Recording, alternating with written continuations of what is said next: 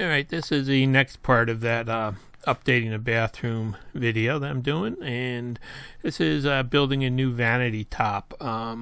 Basically I have these slabs of cherry that I had cut. Well, they cut the tree down in my backyard probably 12 years ago, and they were all sawn up and been sitting there drying, and it's over 2 inches thick, these slabs, and I've been saving them for this project. And you can see they were cut around the pith, and they do have some shrinkage and stuff from when they dried.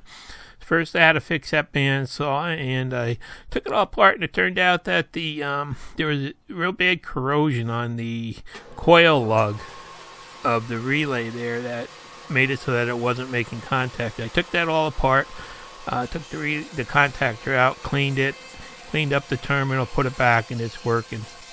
Actually, I looked for a motor starter with overload protection for this, but it seems that all the 3 horsepower ones are rated at 18 to 22 amps, and this saw only draws 12, so it's really not a true 3 horsepower as they advertise it. Anyhow, I'm just starting by trying to break these slabs down into pieces that are sized so I can get them on my joiner and start flattening and straightening them.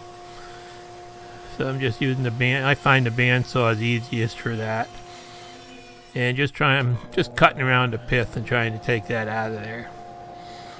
And the next thing to do is go over to the joiner and get one side that's nice and flat on them. And that did take a couple passes, because as you saw before, they were a little bit cupped and a little bit twisted down the length. So this is really you really have to make sure that you get a nice perfectly flat surface here for the whole outcome of this project. So I just took my time, and that spiral head really doesn't cut. You really got to put a lot of force on it when you're trying to do wide boards like this. So just go slow and take thin cuts, and it comes out okay. So there's the first one there, and then on to the next one. And another thing you have to watch when you're dealing with boards like this that have character in them, how much you take off, because if you go too deep you can start changing the whole look of them. And then it's over to the planer, and I'm just trying to get them all down to kind of like the maximum thickness that they all can be, and have perfectly flat faces on both sides. So I just ran them all through the planer, did a couple passes until I made sure they all had all the sections on them were plain there. And now I have 2 perfectly parallel edge faces on these boards.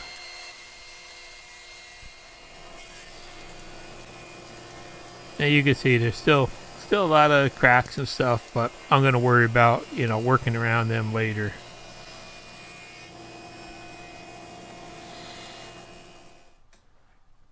And there they are, the first step of this. So they're still a little bit thick for what I want. I want them to be about 1 5/8, about the same thickness as the countertop was. So I'm just going to start by going back and taking one of the edges there and just running that on the joiner to get that perpendicular to the other sides. And at this point you can see the dust collector bag doesn't have very much big stuff in it, and from that little bit of lumber, the can is actually full. But when I go back and clean out the filter, shake that out, you can see that that cyclone really doesn't work that good. The fine stuff all went through it. So now I'm just going to go over to the bandsaw, and I'm going to resaw pretty much about a 1/2 inch off of each of these boards. And you just have to take your time and go slow. I don't really have a good resaw blade on it. This is just a standard 5/8 inch blade, but it does do a good job if you go nice and slow. Take your time.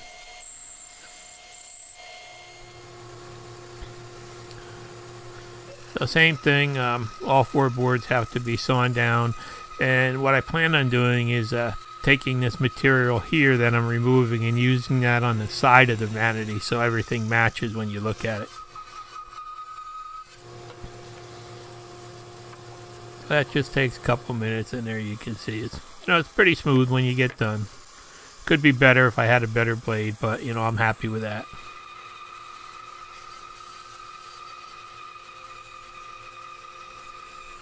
And the good thing you can see as I'm sawing this, nothing is moving. That plank that I'm removing is staying perfectly straight and even with what I'm cutting it off of. So that means that there's really little to no stress in this lumber, which is a good thing to help keep everything flat. Sometimes you'll get a piece that wasn't dried properly or just dried with stress in it, and they'll start curling away and stuff like that. So now I'm just going back over to the planer with these boards, and I'm going to bring them all down to the 1 5/8 inch dimension. And that little Wixie readout that I have on there really has been a great helper. You know what it's going to be just by looking at that, setting that, and it's still running on the original calibration and battery, so that's pretty amazing. And now I'm just going to go back over and just re-hit that one side to make sure I've got a perfectly, straight side to start out with before I start cutting these up into smaller pieces. So, pretty much there's the start of the Vanity, and I'm going to just start seeing. It's going to be a real close call getting this top out of it. But I'm just going to start cutting these up, and I'm actually going to work around the opening in the center for the sink just to save material and have enough to finish it. I'm using that little Evolution saw for cutting these, and that does a good job. It's not really a glass smooth cut or anything, but you can see it goes right through thick boards like this with no problem. Does a decent job.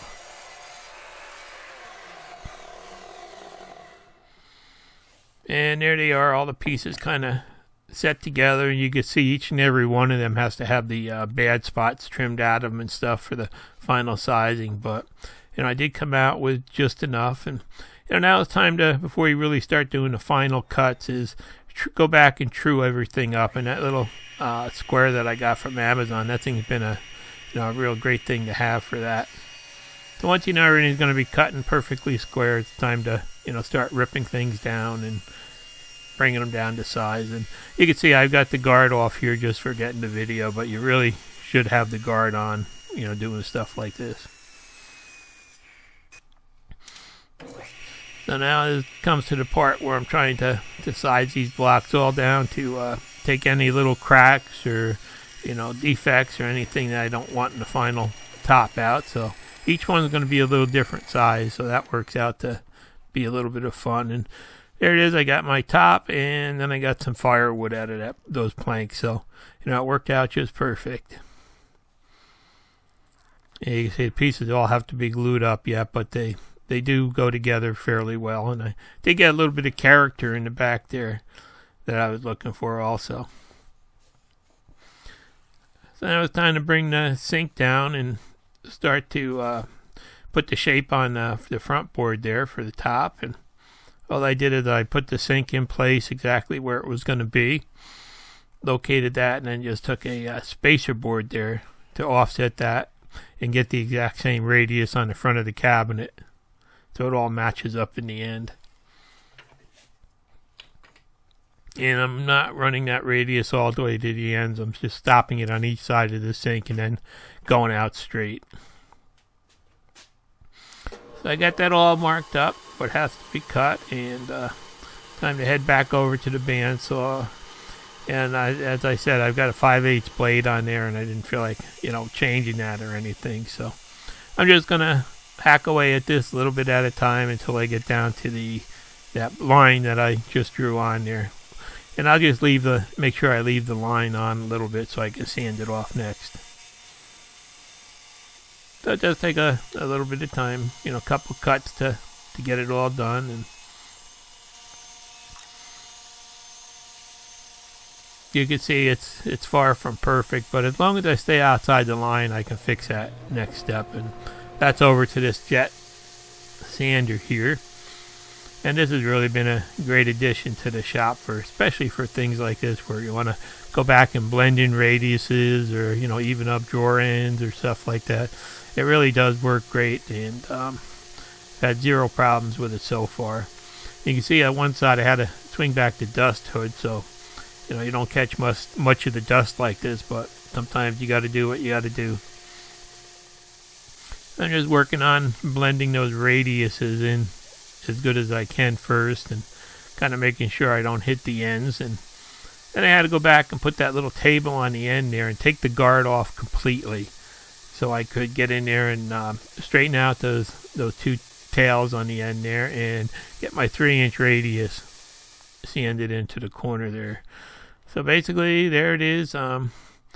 That's all sanded roughly, ready to go, and kind of getting ready to biscuit everything together. So I put my reference lines on everything for where I wanted the biscuits to go, and I'm just putting 2 biscuits in each joint. They're probably not required in a glue up of lumber this thick, but I find it easier to use them just because they make sure that you have a perfect alignment of the faces of the all the boards when you put them together, and that makes the sanding go much quicker later. So it just takes with that, that little DeWalt tool, I've used that for years now without a problem, and it just takes a little bit of time, and I think it does save you a lot of time later. So everything's basically got the biscuits cut in it now, and I decided I was going to glue it up in 2 halves. So basically I started with the front half of it, applying glue, and that little glue bot, that thing's I've really enjoyed that. That's really great for glue ups and stuff. Had zero problems with it, so that's still working good. And just going to apply glue to all the surfaces and put them together. Now this is the Type Bond 3, and one of the things is you don't have a lot of time to work with this, and that's why I decided to do it in 2 separate glue ups. Because if the glue starts getting tacky on those biscuits, it can be tough to pull it straight later. I just sped this up a little bit here, so it wouldn't bore you to death. And there you can see, same thing on each and every piece. A little bit of glue, a little bit of biscuits, and pull it all together.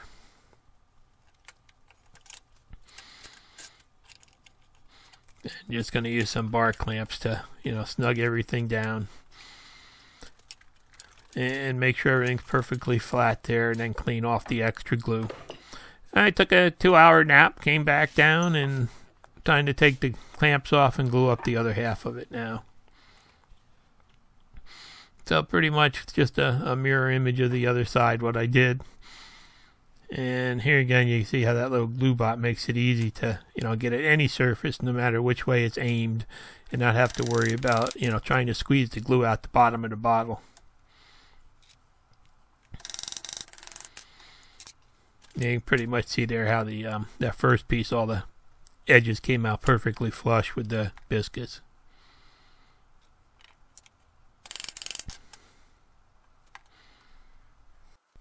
Now I use this Type Bond on everything basically, and the good thing about it is, that should help out here, is it's supposed to be water resistant, if not waterproof, but that should help, seeing how this is going to be a vanity top. And then it's time to just put the clamps on, and I put the 4 of them on the top to start out with, but then eventually I wound up having to flip the 2 inside ones to the bottom to get the top to be perfectly flat. So I have one set on the top and one on the bottom, and that pulled it, really perfectly flat. And that's where all that, preparing in the beginning and setting up the tools right really makes a big difference in the end.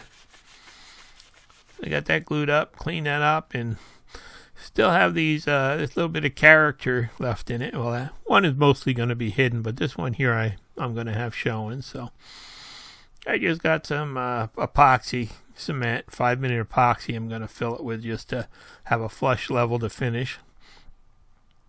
And see, this stuff gets pretty thick. It's only like about 64 degrees in my shop now, so stuff gets cold, and you really got to squeeze on it to get it to mix up. But it still does dry fine once it's mixed up. You can feel the heat that it generates.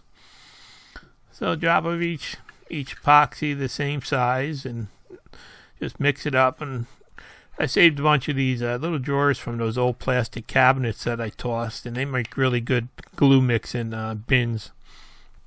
And I just take strips of credit card to use for the little mixers there. Take old gift cards and credit cards, and they work good too.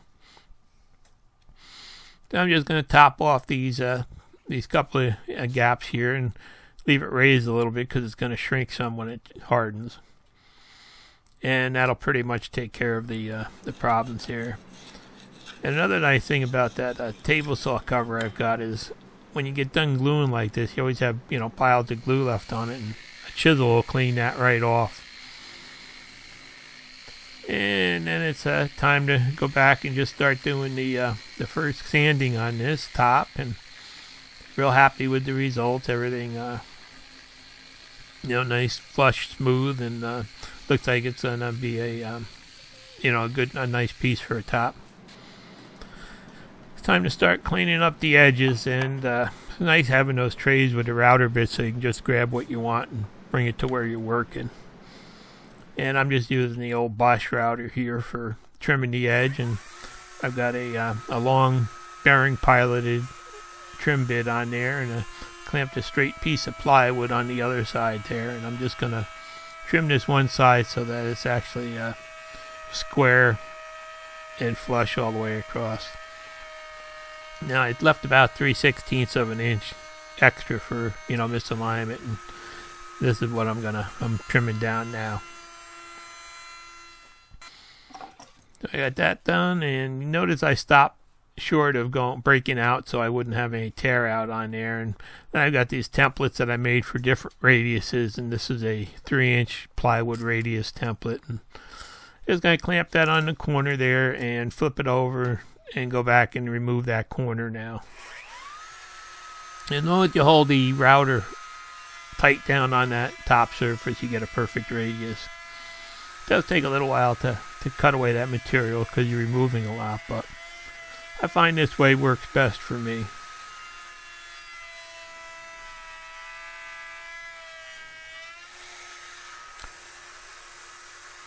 There it is, just about perfect.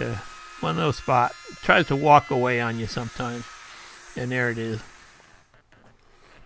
So now I took it up into the bathroom, and I set up some sawhorses and paint cans and strips of wood until I got it at the exact height it's going to be at. And this way I can go back and scribe the other side to match the wall.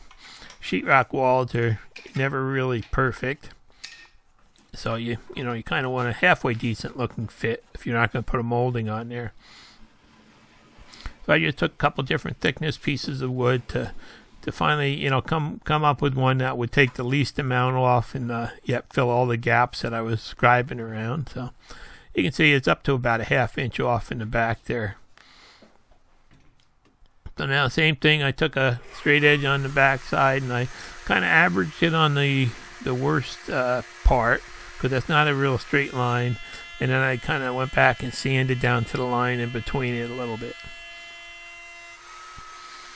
So this is just the same thing, that same flush piloted bit, and you can see I've got a backup piece glued on this back surface. Well, actually it's the closest surface that you see in the video, just so when you break out the back right there you don't have any kind of splintering or anything.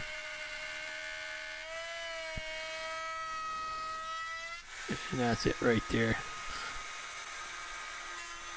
So it does take a couple passes to get it down, especially when you're moving a 1/2 inch material. And it does make quite a bit of mess by the time you're done. But there it is back up there, and you can see it's pretty much just about a perfect fit now. And then I thought I'd show you the hardware that we chose for in there and mounting it, because I know some people always have questions about, little things like this, trying to get hardware mounted and stuff. So we chose this Elevate series of, it's actually Gatco, and the Elevate series. That's a polished chrome series, and it's just kind of a very simple oval and square pattern on all the pieces that I really liked. And it did come, everything came packaged well, and I wound up getting it off of Amazon, so that was pretty amazing. And it came with all the hardware that you need for mounting each piece, and packaged well, and it's all hand polished chrome. Comes with a 5-year guarantee on the finish and a lifetime guarantee on the fixture itself. But you can see they're really just, really simple lines, and I think they'll look good in here. So that was the toilet paper holder, and this is just a single robe hook for over by the shower. Same thing, comes with all the hardware that you need. And everything's well packaged and well polished, perfect finish on it. And then here's a little hand towel holder, and we went with this one. There's a couple different ones you can go with on this series, so same thing. Looks to be well made and well packaged, and all the hardware comes with it, and pretty much flawless out of the box, so I'm happy with it. And then the towel bar, same thing, except for it's kind of hard to find a 30-inch towel bar these days. And this one's actually, was available in the 30-inch size. It wasn't exactly the cheapest thing that you can buy, but to get 2 full-size bath towels on it, you really need that. And then they all mount pretty much like this. There's a little clip that some pockets cast into the base, and this little clip locks it in with a set screw. So for the first towel bar, it's going back over where the old one was. And I wound up locating it so that I could put the one side of it here on a stud.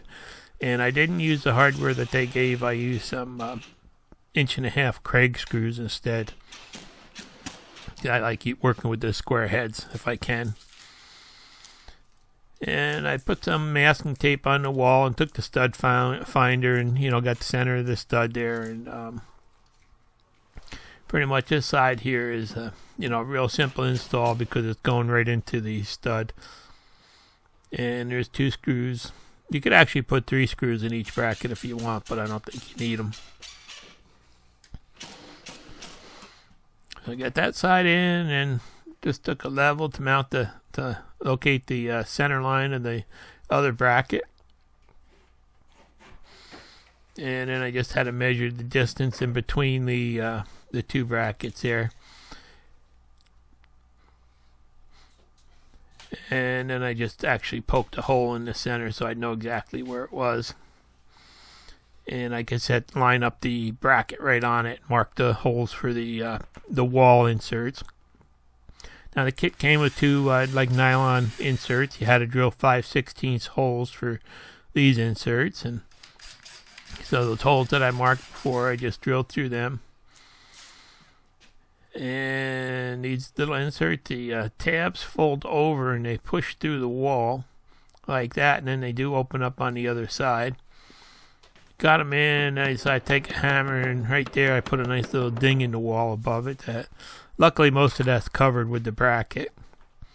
And then to get these things to open up on the other side, they give you a little red thing that you put in there. You tap it until it pops open, and then it's locked in the wall good. I think they're made for 1/2-inch sheetrock only. And then it does come with these screws to go with them, the mating screws. So I just, basically use those screws and put them in there and just snug them down good.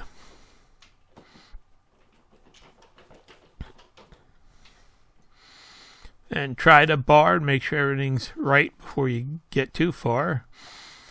And at this point, there's a couple little set screws that go up in the bottom. These screws always go to the bottom so that they're hidden. And you make sure that the bracket is mounted that way too, so the little mating notches on the bottom. And they do have Loctite on them, which makes them quite stiff to get started here. So I'm just going to start them where I've got room to turn the wrench away from the wall. And take each of them and just drive them until I, just see them flush with the outside there. Then they just drop on the brackets and you go back and you tighten them up from the bottom. It is a little stiff, like I said, with the Loctite on them, but they lock in there nice and tight, and then just wipe off all my grubby fingerprints. And there you can see this 30-inch bar was just perfect for the 2 bath sheets without having to triple fold them. And that way they kind of stay fresher and drier, I think. And then there's a robe hook on the wall, but again, I located this one on the stud just to, not have to use those brackets and know that it's really going to be mounted on there good. And same thing, just I used 2 of the Craig screws again. I know that they really do hold good and have good pull out when you use the coarse ones in a 2x4. That down, and exact same mounting.